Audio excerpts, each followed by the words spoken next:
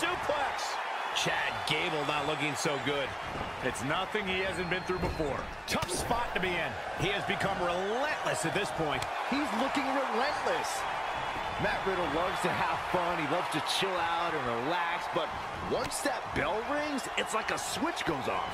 More like the lights turn on, Saxton. The last thing Matt Riddle needs to worry about is fist bumps when he's in the center of the ring. He needs to focus on softening up his opponent so he can eventually lock in the bro mission.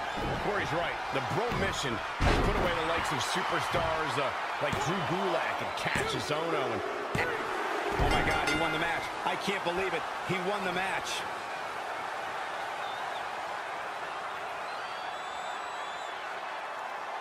Riddle actually impressed me with this move.